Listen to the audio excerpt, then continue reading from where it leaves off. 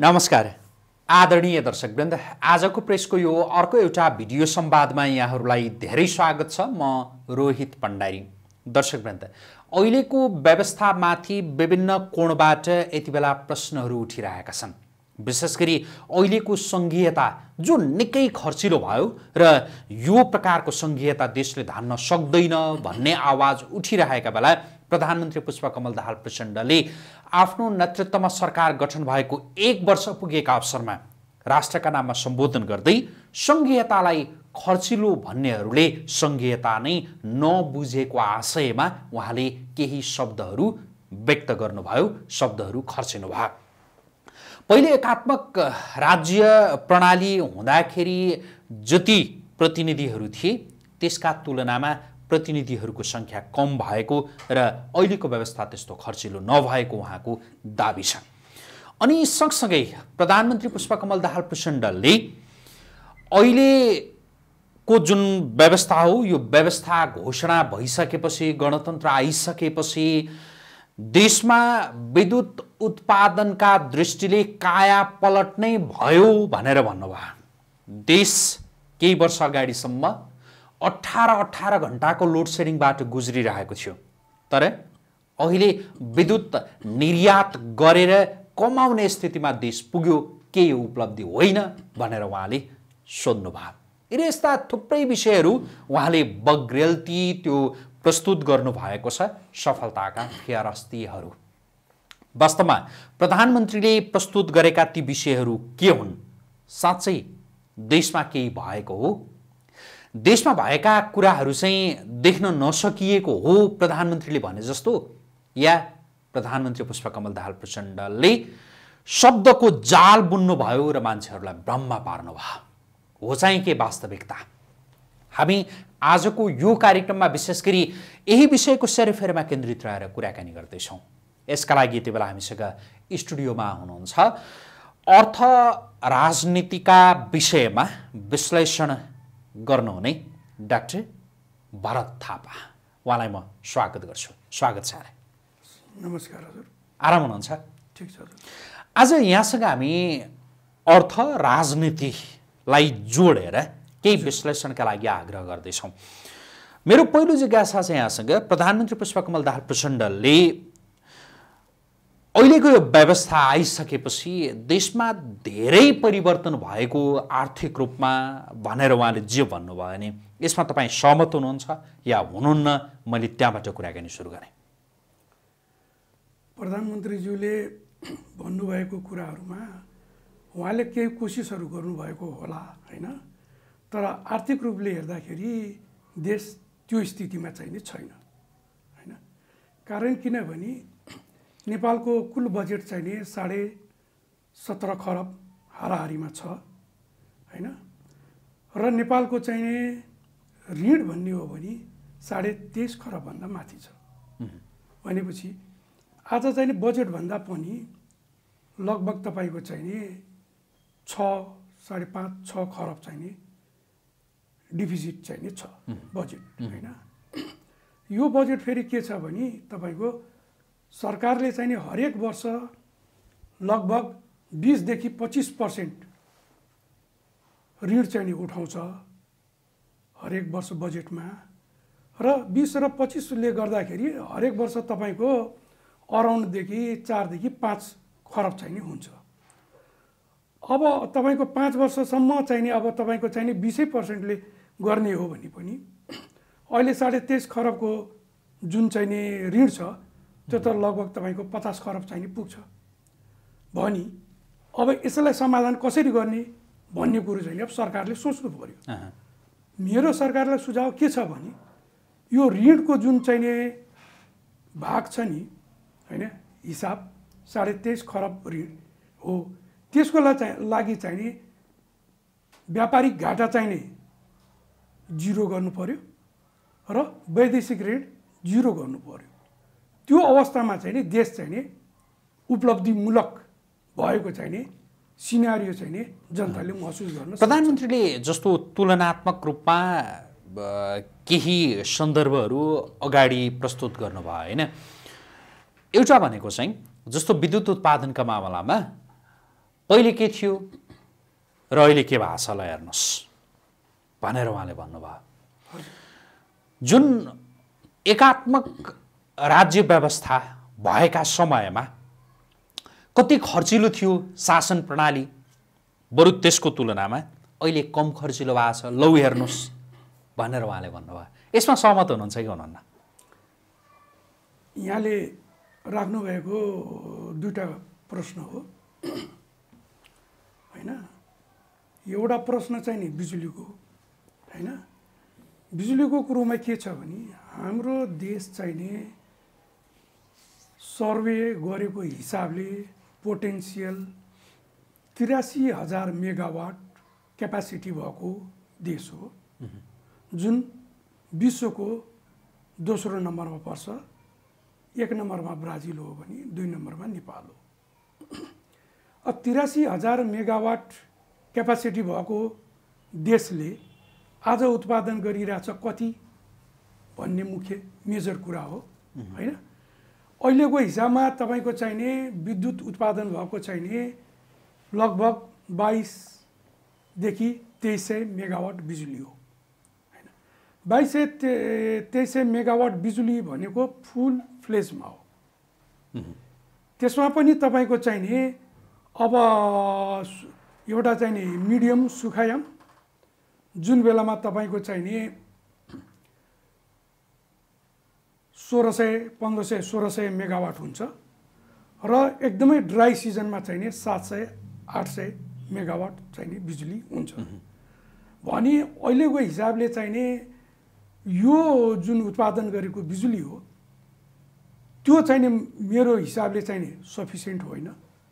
Sufficient होइन होला देशको हैन। लागि। तर एकैछिन है, जस्तो यो व्यवस्था आउनुभन्दा अगाडि नेपालमा जहिलेबाट विद्युत उत्पादन सुरु भयो त्योदेखि यो व्यवस्था घोषणा हुनुभन्दा अगाडिका ती वर्षौंसम्म कति विद्युत उत्पादन भएको थियो, यति भएको थियो भनेर प्रधानमन्त्रीले एउटा आँकडा प्रस्तुत गर्नुभयो र यो व्यवस्था आइसकेपछि कति मात्रामा विद्युत उत्पादन भयो लौ हेर्नुहोस् त। के यो विकास होइन, यो समृद्धि होइन, गणतन्त्रले केही गरेन भनेर उहाँले भन्नुभयो। यसमा चाहिँ तपाईँ सहमत हुनुहुन्छ कि हुनुहुन्न? अब हेर्नुहोस्, मैले कुनै अब व्यक्तिलाई त भन्न चाहदिनँ होइन। नेपालका राजनीतिक व्यक्तित्वहरूको भनाइ के छ भने हेर्नुहोस् नेपालमा पहिला कतिवटा चाहिने सडक थिए, अहिले कति सडक भए। नेपालमा कति पहिला चाहिने पानी थियो धारामा, अहिले कति पानी भयो, र पहिला कति बिजुली थियो अहिले कति बिजुली भयो हैन। मेरो उहाँहरूलाई प्रश्न के छ भने बच्चा चाहिँ जन्मिन्छ, जन्मिएपछि युवा हुन्छ, युवा भएपछि वृद्ध हुन्छ हैन। त्यस्तै हाम्रो देशमा चाहिँ यो जुन बिजुलीको कुरा आयो नि यो चाहिँ चाहँदा नचाहँदै पनि यो विकास भएको हैन। जुन भनेको यो विकासको एउटा क्रमिकता या निरन्तरता हो हैन। तपाईले अघि भन्नुभयो जस्तो बच्चा पहिला जन्मिन्छ, जन्मिसकेपछि ऊ किशोरावस्थामा प्रवेश गर्छ, युवा हुन्छ, एवं रीतिले ऊ बढ्दै जान्छ भने जस्तै विद्युत उत्पादनको त्यो जग त उति बेला हालिएको थियो नि भन्न खोज्नु भए के हैन। मैले यही भन्दैछु, कुनै पनि चाहिने बच्चा जन्मिन्छ, युवा हुन्छ, वृद्ध हुन्छ, तर हरेक बच्चामा एउटै क्यापासिटी हुँदैन नि। जसले चाहिँ राम्रो शिक्षा पाउँछ, जसले चाहिँ खुराक चाहिने पोषणहरू युक्त खाना पाउँछ, त्यस्ता युवा बच्चाहरूको चाहिने पोटेन्सियल हाई हुन्छ हैन। र उसले देशको लागि धेरै कुरो दिन सक्छ, धेरै पढ्न सक्छ, धेरै चिज दिन सक्छ। त्यस्तै मेरो भनाइ के भने यो त चाहिने सरकारले के गर्दै नगरिकन विकास भएको हो। मेरो भनाइ त के भने एक सेकेन्ड मेरो भनाइ त के हो भने अहिलेको स्थितिमा सरकारले चाहिने के भन्छ नि राम्ररी पोटेन्सियली विकास गरेर एटलिस्ट केही नभने 20,000 मेगावाट उत्पादन गर्न सक्न पर्ने हो। र 20,000 मेगावाट उत्पादन गरेर चाहिने तपाईले चाहिँ इन्डियालाई बेच्नुस्, चाइनालाई बेच्नुस् र त्योबाट कमाउनुस् न। अहिले पनि नेपालको व्यापार घाटाको चाहिने लगभग 50% चाहिने हाम्रो चाहिँ नि पेट्रोलियम पदार्थमा छ। हुन त उहाँहरू जस्तो शान्ति प्रक्रियामा आइसकेपछि एउटा भाषण पनि गर्नुभएको थियो के अरे होइन, जस्तो यति कति 10 वर्षमा कति 10,000 मेगावाट कि कति त्यो हामी पुर्याउँछौँ भनेर भन्नुभएको थियो। अब यहाँले भन्नुभएको जस्तै त्यो उहाँहरूले चाहिँ एउटा एग्रिमेन्ट गर्नुभयो के, त्यो एग्रिमेन्ट भनेको चाहिँ नि त्यसको चाहिँ नि रिजल्ट होइन होइन। किन होइन भन्दाखेरि आज महाकाली सन्धि चाहिँ नि एग्रिमेन्ट गर्दाखेरि जनताले के सोचे थिए, नेताहरूले के सोच्नु भएको थियो होइन।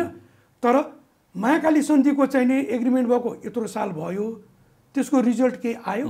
आएन नि। त्यसैले के भने 10,000 मेगावाटको एग्रिमेन्ट गरेर मात्रै भएन के।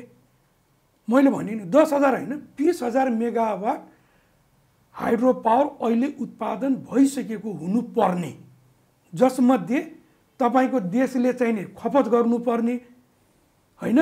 र खपत गर्दाखेरि पनि पेट्रोलियम व्यापार घाटामा पेट्रोलियम पदार्थको हाई रेसियो छ। त्यो पेट्रोलियम पदार्थको चाहिने तपाईँको चाहिने को ठाउँमा चाहिने रिप्लेसमेन्ट गरेको भए व्यापार घाटा चाहिने धेरै कम हुन्थ्यो। साथै 20,000 मेगावाटमा चाहिने हामीले इन्डियालाई पनि बेचौँ, चाइनालाई बेचौँ भनेपछि हामीले चाहिने पैसा अर्न गर्न सक्थ्यौँ। आज चाहिँ अरब देशहरूले के गर्छ छैन, पेट्रोलियम पदार्थहरू बेचिरहेछन् होइन। हामीले पनि हाम्रो देशमा क्यापासिटी भएको त्यसलाई चाहिँ युज गर्न सक्ने क्यापासिटीलाई चाहिँ नि फुल युज गरौँ, त्योभन्दा बढी भएकोलाई चाहिँ हामी बेचौँ भनेको उहाँहरूले जसरी त्यो गर्व गरिरहनु भएको छ र एउटा हुन्छ नि चुनौतीका रूपमा जसले यो व्यवस्थाको विरोध गर्छन्, जसले केही भएन भन्छन्, उनीहरूलाई चाहिँ ल केही भएको छैन र यो हेर्नुहोस् न यो हेर्नुहोस् न यो हेर्नुहोस् न भनेर जसरी दिनुभएको छ, त्यो चाहिँ उहाँहरूले आत्मरति लिने विषय मात्रै हो होइन। यो त निरन्तर यो हुन्थ्यो नै भनेको जस्तो यो व्यवस्था नभएर त्यही व्यवस्था नै कायम भइरहेको भए पनि यो त हुन्थ्यो नै होइन। यो यहाँले भनेको कुरो ठिक हो है। मैले योभन्दा अगाडि पनि बोलेँ। त्यो के भन्यो भने यहाँ जति पनि नेताजी हुनुहुन्छ नि सबैजनाले चाहिँ नि यस्तो विकास भन्छ उस्तो विकास भन्छ उस्तो विकास भन्ने भन्छ भनेर उहाँहरूले भन्नुहुन्छ होइन। तर म के भन्छु भने त्यो चाहिने विकास चाहिने केही पनि होइन होइन। आजभन्दा अगाडि 1980मा हामीभन्दा कति पछाडि चाहिने बङ्गलादेश थियो होइन। त्यो बेलामा हामी 8 नम्बरमा थियौँ भने तपाईँको चाहिने बङ्गलादेश 4 नम्बरमा थियो, तपाईँको चाहिने भुटान चाहिने 2 नम्बरमा थियो के हो होइन। आज चाहिने हामीभन्दा चाहिने अगाडि चाहिने बङ्गलादेश कति अगाडि गयो होइन। बङ्गलादेश कति अगाडि गयो, भुटान कति अगाडि गयो, हुँदाहुँदा मालदिप्स कति अगाडि गयो होइन। हामीले हेर्ने त के हो भने हामी सर भएका मान्छेहरू देशहरू हामीभन्दा कति अगाडि गयो र हामी कति पछाडि पर्यो। उहाँहरूले गरिरहेको गर्वका प्रति के भन्नुहुन्छ त तपाईँ? अब हेर्नुहोस्, अब नेता भएपछि त उहाँहरूले चाहिँ जनतालाई चाहिँ नि हामीले यसो गऱ्यौँ उसो गऱ्यौँ भनेर भन्नु पर्ने कुरो स्वाभाविक हो। त्यति नभइकन चाहिँ अब नेता पनि कसरी हुने र नेतालाई चाहिँ जनताले कसरी विश्वास गर्ने होइन। त्यसैले उहाँहरूले भन्ने कुरालाई चाहिँ मैले नेगेटिभ रूपमा लिँदैन होइन। यो त के भने जनताले आफैले चाहिँ एउटा विश्लेषण गर्ने कुरा हो, जनताले बुझ्ने कुरा हो। यहाँ आएको चाहिने 46 सालपछि चाहिने यो देशले चाहिँ कति प्रगति गर्नुपर्ने, त्यो प्रगति गर्न सक्यो कि सकेन भन्ने म एउटा विश्लेषकले मात्र होइन अरू विश्लेषकहरूले पनि भनिराख्नु भएको छ होइन। त्यसैले के छ भने नेताहरूले बोल्ने कुरो स्वाभाविक हो, त्यसमा चाहिँ हामीले चाहिँ नि नर्मल रूपमा लिन्छौँ। अर्को चाहिँ जस्तो अघि तपाईँले भन्नु पनि भयो होइन, सडक विस्तारको कुरा, सडक सञ्जाल उहाँहरूले तुलना गर्नुहुन्छ कि प्रधानमन्त्रीले आफ्नो सम्बोधनका क्रममा पनि त्यो तुलना गर्नुभयो। सडक सञ्जाल पहिले कस्तो थियो र अहिले कस्तो छ होइन, कति पिच भयो ल त्यो हेर्नुहोस् त, पहिला यति थियो अहिले यति भइसक्यो भनेर उहाँहरूले भन्नुभयो प्रधानमन्त्रीले।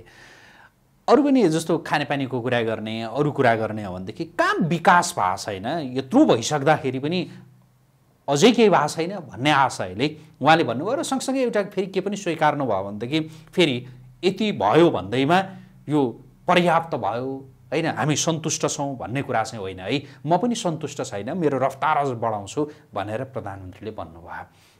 यसलाई पनि तपाईँ अघि जे भन्नुभयो त्यही नै भन्नुहुन्छ, नकारात्मक कुरा किन गर्ने उहाँहरूको काम भन्ने हो भन्नुभयो नि भन्नुहुन्छ कि सडक विस्तारमा हो नि पहिलाको भन्दा अहिले राम्रै भयो हो, या खानेपानीमा पहिलाको भन्दा अहिले राम्रै भयो हो, यो व्यवस्थाको यो एक हिसाबले भन्ने हो भनेदेखि यो व्यवस्थाको सकारात्मकता हो भनेर भन्नुहुन्छ? होइन, ठिक हो, यहाँले भन्नुभएको। मेरो भनाइ त के हो भने यो निरन्तर विकासको प्रक्रिया हो होइन। यहाँ चाहिँ नि कुनै चाहिँ नि ठुलो उपलब्धि भन्ने मैले देख्दिनँ। तर यहाँले जुन एउटा वर्ड युज गर्नुभयो नि, अब प्रधानमन्त्री म आफै सन्तुष्ट छैन भन्नुभयो, म त्यो रेसमा चाहिँ नि दौडिन्छु भन्नुभयो हो, यो चाहिँ नि मलाई पोजिटिभ लागेको कुरो यो हो। भनाइको तात्पर्य कि जुन बेलामा चाहिँ नि थाइल्यान्ड र हाम्रो चाहिँ नि विकास दर एकै किसिमको थियो, थाइल्यान्ड यत्रो माथि पुग्यो भने हामी पनि चाहिँ नि अब थाइल्यान्डकै रफ्तारमा चाहिँ नि हामी दौड्नुपर्छ भन्ने उहाँले मनसाय गर्नुभयो होला, त्यसलाई चाहिँ नि म पोजिटिभ लिन्छु होइन। तर उहाँले दौडेर देखाउन सक्नु पर्यो। विकासको रफ्तार जुन छ नि, अहिलेसम्मको रफ्तार चाहिँ नि स्वाभाविक हो। अबको रफ्तार हुनुपर्ने के हो भने तीव्र विकास। तीव्र विकास यो भनेको के हो भने तपाईँको एटलिस्ट चाहिँ नि 10 इयर्ससम्म केही नभए पनि 7-8% को ग्रोथ रेट चाहिँ नि स्टेबल ग्रोथ रेट चाहिँ नि हुनु पर्यो होइन। तब बल्ल देशले विकास गर्छ।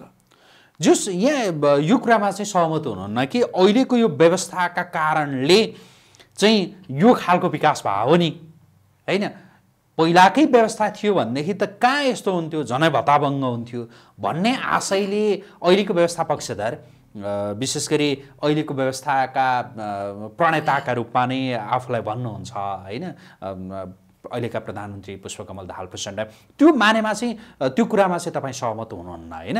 यो व्यवस्था यो नभएर त्यो भएको भए पनि यति चाहिँ हुन्थ्यो या योभन्दा अझ बढी हुन सक्थ्यो भन्ने कुरा हो तपाईँको?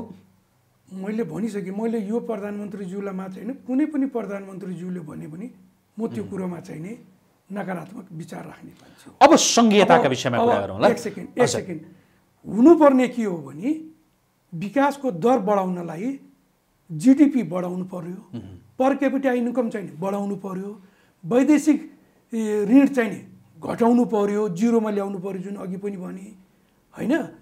यो भयो भने अनि बल्ल चाहिँ नि देशले विकास गरेको चाहिँ नि आर्थिक रूपले चाहिँ बल्ल देखिने हो। अर्को जो संघीयताका विषयमा एकैछिन कुरा गरौँ हेर्दा धेरैले विशेष गरी अहिलेको व्यवस्थाका विरोधीहरूले भन्ने कुरा के छ भनेदेखि यो संघीयता खर्चिलो भयो। पहिला एकजना राजा थिए, अहिले 100 राजाहरू बने भनेर भन्छन् र ती 100 राजाहरूलाई पाल्नु पर्दा देशको ठुलो बजेट चाहिँ त्यतैतिर खर्च भयो, यो त अति भयो, देशले धान्न सक्दैन भनेर भन्छन्। तर प्रधानमन्त्रीले एउटा तथ्याङ्क नै दिएर भन्नुभयो कि पहिला जनप्रतिनिधिहरूको सङ्ख्या यति ठुलो थियो पहिला, अहिले त्यो सङ्ख्या धेरै घटेको छ। यो कसरी खर्चिलो भयो? जनप्रतिनिधिहरूले खाए, सके, लाए, उडाए भनेर यो खालको गलत भाष्य निर्माण गर्न खोज्ने भनेर उहाँले अलि आक्रोशित शैलीमा यस्तै आशय, ठ्याक्कै शब्द नहोला, यस्तै आशयमा उहाँले केही भन्नुभयो। यसमा चाहिँ तपाईँ के भन्नुहुन्छ उहाँको यो तर्कमा? अब हेर्नुहोस् के छ भने संघीयताको बारेमा जुन चाहिँ नि धेरै मान्छेले नेगेटिभ कुरा गरे भन्ने जुन कुरा छ, नेगेटिभ मात्रै होइन कि अब मान्छेले चाहिने जुन एउटा चाहिने यो विषयहरूमा ज्ञान लिएको व्यक्तिहरू हुनुहुन्छ, उहाँहरूले नै यो कुरो बोल्नु भएको छ कि संघीयता चाहिँ खर्चिलो छ होइन, संघीयताले देश तान्दैन होइन। त्यसमा पनि के छ भने अब प्रधानमन्त्रीकै सल्लाहकारहरू मध्येमा एकजना सल्लाहकार डाक्टर पोषराज पाण्डे पनि हो। पोषराजजीले नै उहाँले के भन्नुभएको छ भने यो संघीयता चाहिँ नि धान्न सक्दैन र चाहिँ नि अहिले देशमा चाहिँ नि हामीले केही नै भने 50,000 मान्छेलाई चाहिँ राजनीतिक कर्मीहरूलाई चाहिँ नि हामीले देशले चाहिँ नि खर्च वर्च दिएर अब पालिराखेछ भन्ने भन्नु पर्यो। प्रधानमन्त्रीले त पहिले त झन् 1 लाख बढीलाई दिनु पर्थ्यो खर्च पर्छ भनेर भन्नुभयो। अब उहाँले भनेको कुरो चाहिँ नि अब मुखले भन्नुभयो त डाटामा आउनु पर्यो हैन। त्यो कुरो डाटामा चाहिँ नि त्यो कहीँ पनि देखाउँछ जस्तो लाग्दैन। उहाँले जस्तो ठ्याक्कै यति बेला मैले त्यो सङ्ख्या चाहिँ यति बेला बिर्सिएँ होइन। पहिले 1 लाख भन्दा बढी थियो, अहिले त्यो 20,000 यस्तै हाराहारीमा छ भनेर भन्नुभयो। मुखले बोले भएन, डाटाले दिनु पर्यो होइन। कहीँ पनि यो डाटा देखिँदैन मैले जानेको होइन। एउटा कुरा के छ भने राजनीतिक कर्मी बढेको चाहिने मैले अघि पनि भने पोषराजीले नै भन्नुभएको छ एउटा कुरा। पहिला चाहिने अब के थियो भने 75 जिल्ला थियो होइन। 75 जिल्लाबाट चाहिने प्रतिनिधित्व गर्थे राजनीतिक कर्मीहरूले भने अहिले 77 जिल्ला छ, त्यसमा पछि सङ्घ छ, त्यो भएपछि अटोमेटिक पहिलेभन्दा बढी हुने भयो एउटा कुरा। अर्को कुरो संविधान सभामा पनि 601 जना ल्याउनु भयो पहिले दुई पटक। त्यसको उपलब्धि के भन्दाखेरि केही पनि छैन, 0 हो। त्यसले गर्दाखेरि यो राजनीतिक पार्टीहरूले बोल्ने कुरो एउटा स्वाभाविक कुरो हो। मैले अघि पनि भने होइन, यसलाई चाहिँ नि मैले चाहिँ नि एकदम नर्मल रूपले लिन्छु होइन। तर के भने यसले गर्दाखेरि हाम्रो राजनेताहरू बन्नु पर्यो, नेता भएर मात्रै भएन होइन। राजनेता हुँदाखेरि के हुन्छ भने देशप्रति अलिकति माया हुन्छ, नेता मात्रै हुँदाखेरि अब कमाउनेतिर मात्रै लाग्ने हुन्छ। विकासको यो सुस्त गतिको कारण चाहिँ नि तपाईलाई के लाग्छ? यो राजनीतिक व्यवस्था हो विकासको सुस्त गतिको कारण, या राजनीतिक व्यवस्थाका सञ्चालकहरू हुन्, या हाम्रो यो देश नै यस्तै हो? के चाहिँ हो भन्नुहोस् त? होइन, यहाँले एकदम सान्दर्भिक प्रश्न उठाउनु भयो अहिले है। यो एकदमै जनमानसले, पत्रकारज्यूहरूले, इतिहासविदहरूले यसलाई चाहिँ वास्तवमा मूल्याङ्कन गर्ने दिन आएको छ होइन। यहाँले भने जस्तै मान्छेले के भन्छ 46 साल पछिको कुरा गर्छन्, मैले त्यो मात्रै होइन। मैले 2007 सालदेखि आजको दिनसम्म को प्रधानमन्त्रीले, को अर्थमन्त्रीले, को मन्त्रीले यो देशको लागि ठुलो योगदान दिन सकेको होइन। लिस्टिङ गरौँ, नम्बरिङ गरौँ, 1 नम्बर 2 नम्बर गरेर नम्बरिङ गरौँ होइन। राम्रो गर्ने र नराम्रो गर्ने पनि उहाँहरूको चाहिँ नम्बरिङ गरौँ, दुइटै प्लस माइनस दुइटैको नम्बरिङ गरौँ होइन। त्यसबाट चाहिँ नि तपाईँहरू जस्तो पत्रकारहरूले, इतिहासविदहरूले त्यसलाई चाहिँ नि एउटा चाहिँ नि अगाडि ल्याइदिनु भयो भने जनताले नि पत्याउँछन्। हामी एउटा चाहिँ नि अर्थविद हो, विश्लेषक हो, हामीले राख्ने हाम्रो भ्यू हो होइन। हामीले राखेर मात्रै चाहिँ नि हुँदैन। तर मेरो कन्सेप्ट के छैन, अहिलेको व्यवस्था पनि खराब, व्यक्ति पनि खराब। किनभने संहिताले चाहिँ नि देश धान्दैन होइन।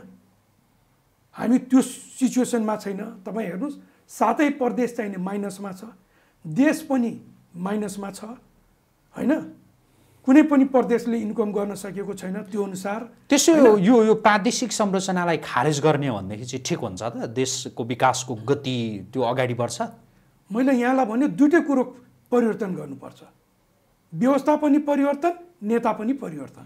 जस्तो नेता भन्ने त अब त्यो समयअनुसार उत्पादन हुँदै जाने, देखिँदै जाने त्यो विषय पनि होला होइन। जस्तो नि यति बेलाको व्यवस्थाको विषयमा कुरा गर्दा चाहिँ नि यो संहिता खारेज गरेर अरूलाई चाहिँ जे छ त्यही अवस्थामा राख्दाखेरि हुन्छ त के व्यवस्थाको कुरामा?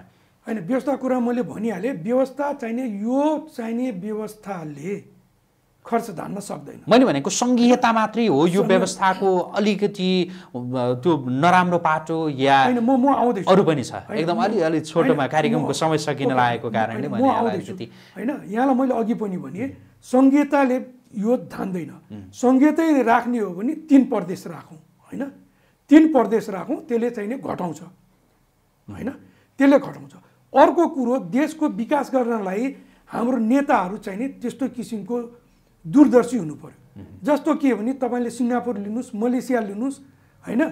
त्यहाँ त चाहिँ एकजना व्यक्तिले नै देश परिवर्तन गरिदियो नि। अब हाम्रो देशमा त के भयो भने हाम्रो देशको मूल चाहिने के भन्छ भने नकारात्मक पोइन्ट भनेको के हो भने भ्रष्टाचार। हेर्नुहोस्, भ्रष्टाचारले गर्दाखेरि हाम्रो देश चाहिँ नि कङ्गाल भइरहेछ, खरानी हुँदैछ होइन। त्यसैले के भने हाम्रो देशमा चाहिँ नि भ्रष्टाचारका नियम कानुनदेखि लिएर सबै चिज चाहिँ नि राम्रो हुनु पर्यो। तपाईँले अदालतमा भागभण्डामा गर्नुहुन्छ, तपाईँ अख्तियारमा भागभण्डामा गर्नुहुन्छ, हरेक क्षेत्रमा भागभण्डा गर्नुहुन्छ भने न्याय कहाँ हुन्छ र? न्याय त कहीँ पनि हुँदैन नि होइन। त्यसैले गर्दा नै देश डुबेको कारण त्यो हो। पुलिसमा पनि भागभण्डा। अब जस्तो यी नेताका ठाउँमा यी मान्छे चाहिँ ल्याएर राख्यो भनेदेखि चाहिँ हुन्छ है भन्ने पनि त्यस्तो नहोला। जस्तो यति बेला ठ्याक्क सतहमा यति बेला देखिएको भनौँ न, अहिलेको समकालीन राजनीतिमा देखिएका नेतामा यसको ठाउँमा चाहिँ यो ल्याएर राख्यो भने या यो चाहिँ भइदियो भनेदेखि चाहिँ राम्रो हुन्छ भन्ने नहोला, या के छ कुनै होइन।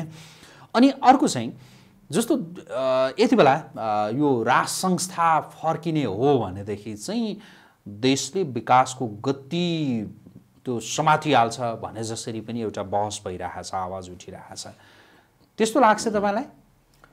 अब मैले यसमा मेजर कुरा के छ भने तपाईँको मैले अघि भने त्यो देश चाहिँ नि भागभण्डाले चाहिँ नि चलिरहेछ होइन। त्यसैले चाहिँ नि यहाँ अहिलेको स्थितिमा जोसुकै नेता आए तापनि भागभण्डा रहिरहने हो भने देशले विकास गर्न सक्दैन। त्यसैले हामीले चाहिँ नि यो भागभण्डाको जुन नीति छ नि त्यो नीति चाहिँ नि निर्मूल पार्नु पर्यो होइन। त्यो एउटा मात्रै नीतिलाई निर्मूल पार्नु भयो भने देशको 90% विकासको लक्ष्य पुरा गर्छ। त्यो एउटा भागभण्डाको मात्रै नीति निर्मूल गर्न सक्न पर्यो। त्यसले 90% विकासको बाटो चाहिँ नि लिन्छ। एउटा पोइन्ट यहाँले यो कुरा भनिरहँदा अर्को के भन्न खोज्दैन थियो भन्नु होला एकछिनमा। जस्तो अहिले प्रधानमन्त्रीले नै यो शिक्षा क्षेत्रको कुरा गर्दा विश्वविद्यालयमा जो राजनीतिक भागभण्डा हुने गरेको हो अब त्यसलाई चाहिँ तोडिन्छ मेरिटका आधारमा भनेर उहाँले त्यो शब्द के प्रयोग पनि गर्नुभएको थियो। यो चाहिँ राम्रो सङ्केत हो। उहाँहरूले पनि त्यो एक खालको हुन्छ नि आफैले त्यो एक खालको रियलाइजेसन त्यो गर्नुभयो होइन। यो चाहिँ नि एकदम स्वागतयोग्य कुरो हो उहाँको होइन। यसलाई चाहिँ नि अब बोलेर मात्रै भएन होइन, यसलाई लागू गर्न सक्न पर्यो होइन। लागू गरेर त्यो जुन उहाँले दृढ सङ्कल्प गर्नुभएको छ त्यसलाई चाहिँ मैले पोजिटिभ रूपमा लिएको छु। अब हामी कुराकानीलाई टुङ्ग्याउनतिर लागौँ। मैले अघि यहाँलाई सोधिराखेको थिएँ राज संस्था फर्कियो भनेदेखि चाहिँ ठिक हुन्छ भनेर केहीले भनिरहेका छन्। देखेको हो भोगेको हो फेरि होइन राज संस्था। अब त्योभन्दा अलिकति फरक खालको केही हो भनेदेखि अब त्यो थाहा भएन, भोलिका दिनमा भन्दै जानु होला भन्नेहरूले। राज संस्था फर्कियो भनेदेखि चाहिँ नि यो ठिक हुन्छ, राम्रो हुन्छ, विकासले त्यो गति समात्छ। ठिक छ, मैले यही कुरो अघि पनि मैले भने होइन। सबभन्दा पहिलो कुरो भागभण्डाको जुन नीति एउटा त्यो चाहिँ निर्मूल गर्नुपर्छ। राज संस्थाको बेलामा चाहिँ नि भागभण्डाको सिस्टम थिएन होइन। त्यसैले गर्दाखेरि विकासको गति योभन्दा अलिक बढी थियो होइन। एउटा कुरो त्यो हो। अब अर्को पाटो के हो भने भ्रष्टाचारको कुरामा पनि अहिलेको जस्तो राजतन्त्रको बेलामा भ्रष्टाचार त्यतिको थिएन।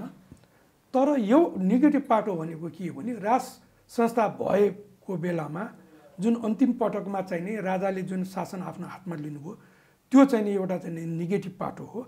हामीले राज संस्थालाई अहिले पनि एउटा बेलायतको जस्तो, नर्वेको जस्तो, बेल्जियमको जस्तो, जापानको जस्तो एउटा चाहिँ नि हामीले त्यसरी मोडालिटीमा गएर राज संस्था ल्यायो भने चाहिँ नि नराम्रो हुन्छ जस्तो लाग्दैन।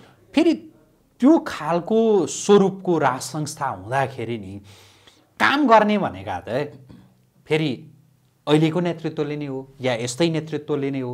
अनि विकास कसरी होला त भन्नुहोस् त।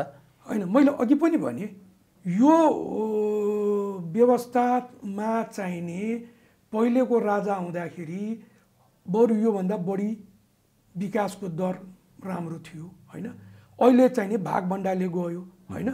र राजा ल्याउने भनेको के एउटा सेरेमोनियलको रूपमा ल्याउने हो होइन।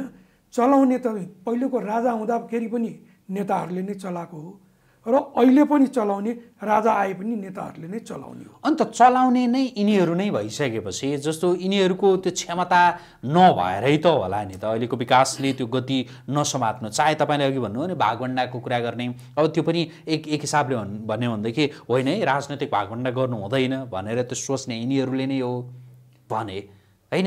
फेरि चलाउने यी दलहरू नै हुँदाखेरि कसरी विकास होला भन्ने कुरा कि यो प्रश्न चाहिँ ठिक हो। तपाईँले सोध्नुभएको क्वेसन ठिक हो।